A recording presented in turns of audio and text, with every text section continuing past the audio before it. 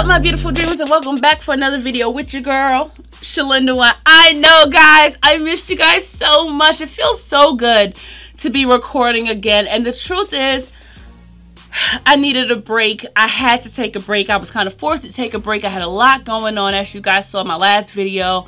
It's all about Davion right now, who is my son. He's not my brother. He is not my husband. Somebody actually said that, ew.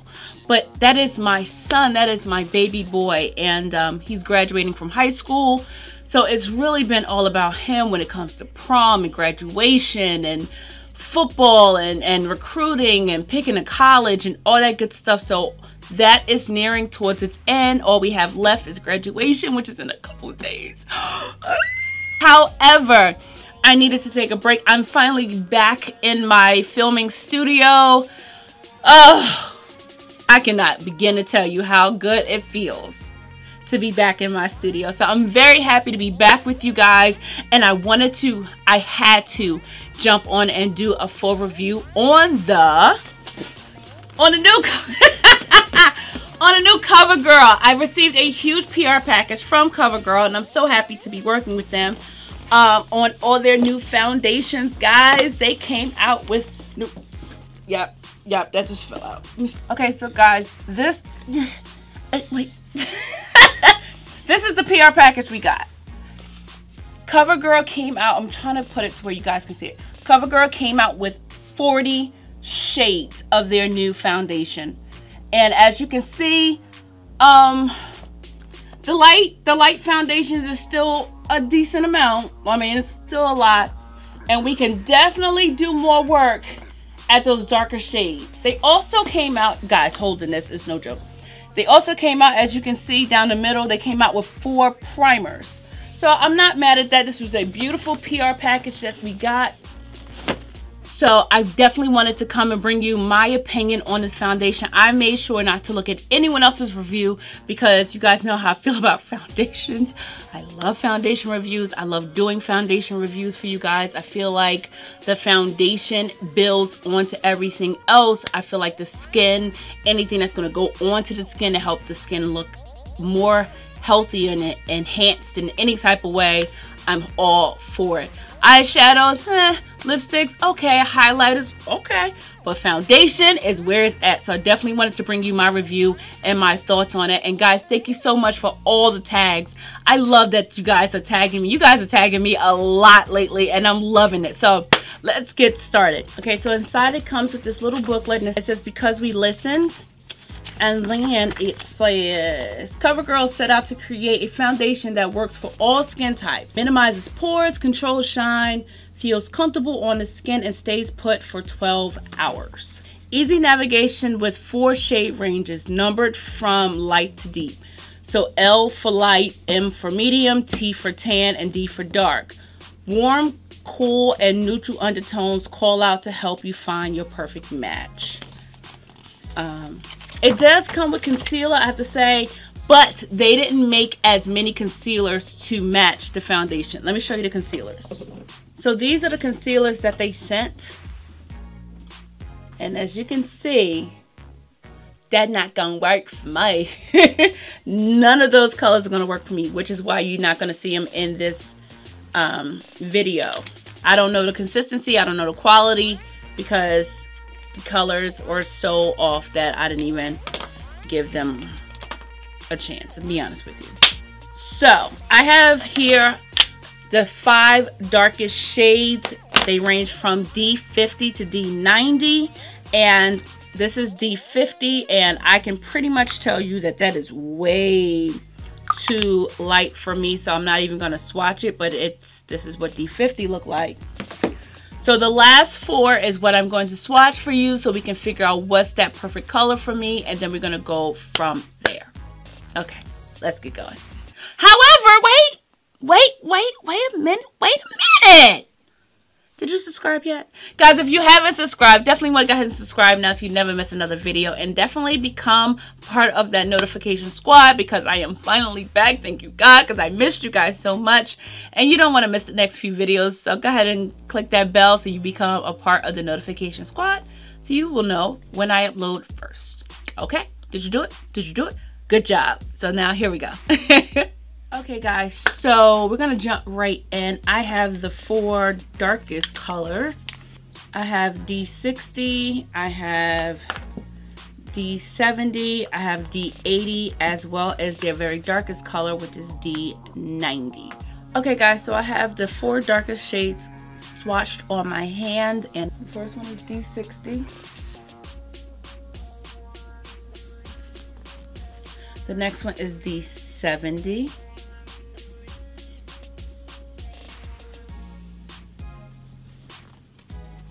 The next one is D80.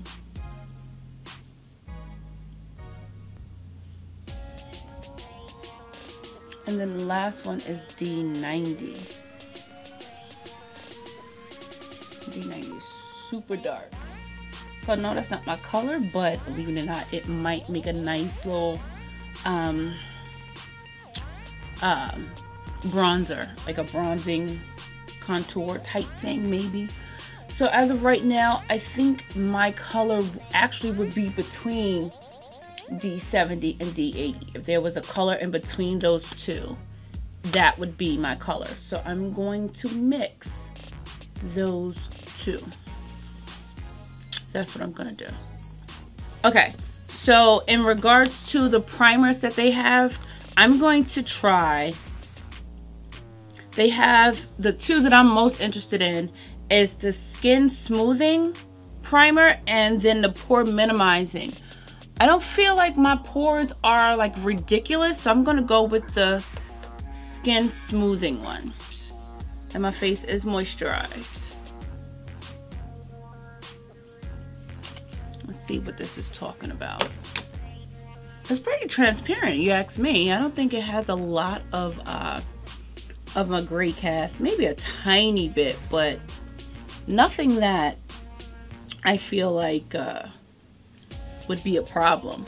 2 pumps of the D70, and I'm gonna do 2 pumps of the D80.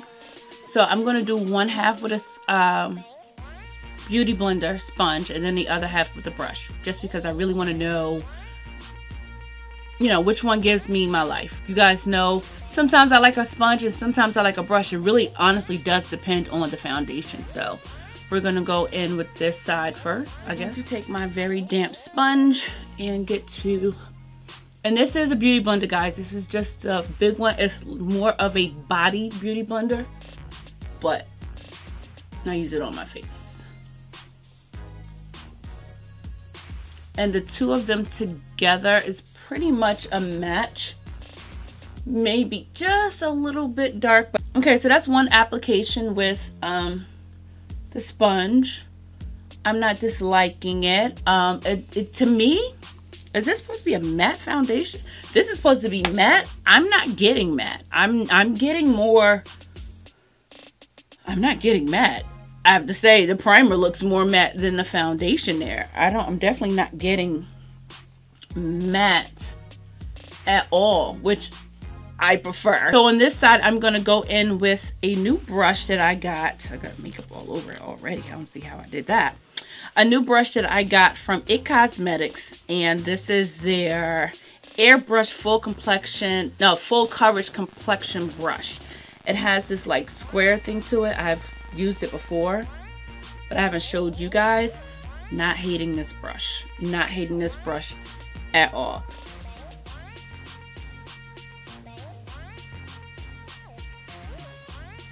You guys see why I say there's nothing matte? I don't see matte. Maybe, I don't know. Which applicator do I prefer? I think I prefer the sponge than the brush. Not that the brush doesn't look good. I think I just prefer the sponge. So with that, I'm just gonna go over it.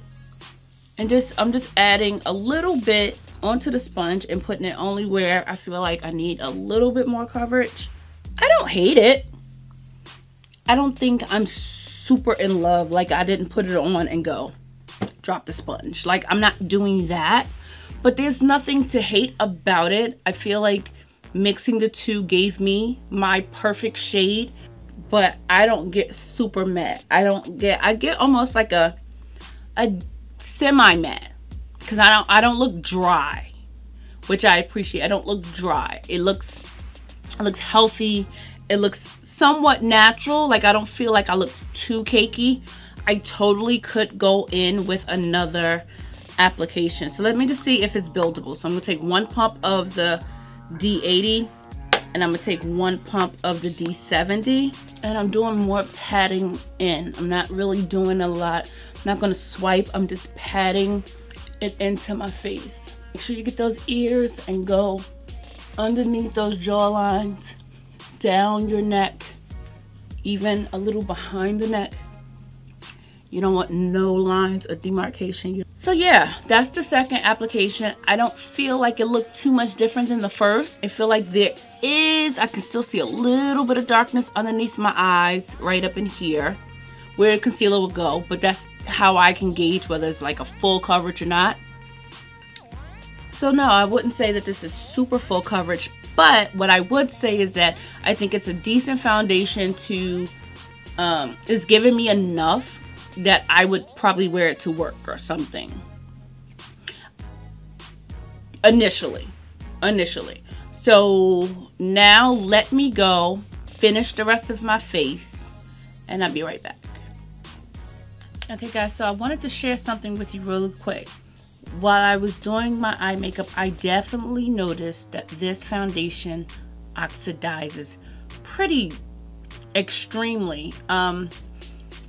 From when I first put it on, it got dramatically darker. Like it's dramatically darker than my neck and then when I first applied it. So keep that in mind. In the future, what I wouldn't do, I would not go in with the 80, but just go in with the 70 all by itself, especially now that I know that it does oxidize, because it will get a little darker. So just off the top, before I even give my final thoughts, I definitely wanted to pop in real quick and just let you guys know that this foundation does oxidize and it got a lot darker. Okay, I'll be right back. Okay, so now that I'm almost done with my makeup, what I want to try, I want to go in with D90. I want to see what she do. I want to see it. But now that I know it oxidizes, that might be really, really dark. So I'm going to use a very, very light hand.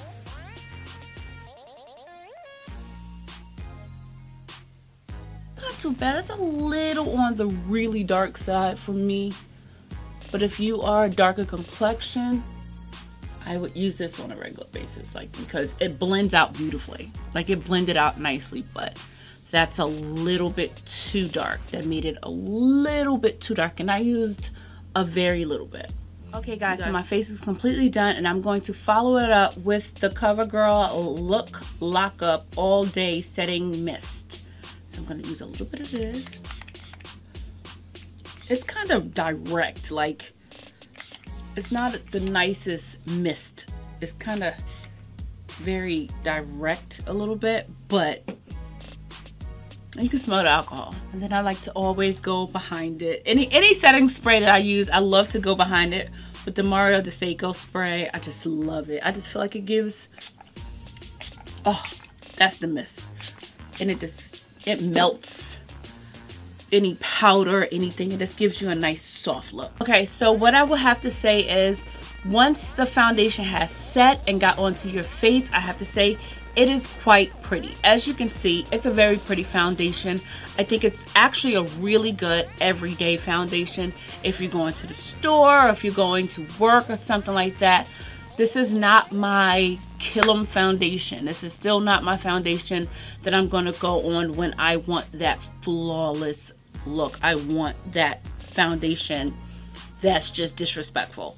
This is still not it. But I will say that it's pretty good for the drugstore.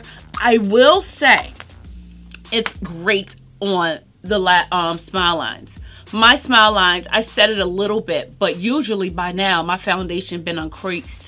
And it really doesn't matter what foundation it is, but this one is creasing when I say the tiniest bit. And I'm okay with that. I can live with that. So that, it did pretty well. It played well with others. It blended beautifully, as well as it blended out with my concealer. To me, I could still see a little bit of my darkness around my mouth. I did not color correct, and I did that in purposely just to see what it does and what it doesn't do. But for the most part, like I said, for an everyday go to work type foundation, I think it works great. Now, I do not feel like there was much difference between the one application and then building it up to the two.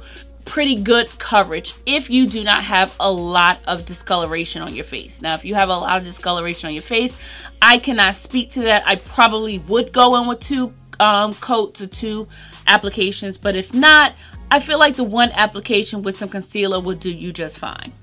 As it did dry down, that is when I could see that it was definitely more matte. So if you are a really oily girl, I still don't think I would suggest a matte primer and this foundation, because you're going to get pretty matte. Upon application, you just don't see it, as you saw. Upon applications, it didn't look super matte, but as it dried down, that's when you definitely can see, okay, yeah, she's matte. So it does come with a matte primer, but for me, my recommendation, I probably wouldn't use it unless I am like the oiliest person in the world. And even then, I would go very light-handed with the foundation, because you don't want to be too matte. You don't want to be too matte. I have to say, I was quite surprised. I actually liked the primer. This is their skin primer, the skin smoothing primer. I have to say, I'm not mad at this primer. It definitely helped the foundation go on smoother. I didn't feel like I didn't feel like the foundation wasn't sticking or it wasn't smooth. I feel like it laid off a nice little canvas for it. So I'm not mad at this on an everyday. Probably not my go-to as when I'm trying to kill the game. But every day, a little bit of protection underneath, I'm here for it. And it didn't leave a super duper ridiculous white cast. So I'm here for that. I'm here for that. So as of right now, 1 out of 10, I would give this foundation a good 8.5. Nothing necessarily was wrong with it. It wasn't my, like, oh my God, it didn't leave me with the flawlessness as if like the first time I tried Fenty or my YSL foundation. However, there was definitely nothing. I can't sit here and say it did this, or it wasn't smooth, or it left my skin looking blotchy, as you can see. Yeah, I'm okay with it. There's nothing wrong with it.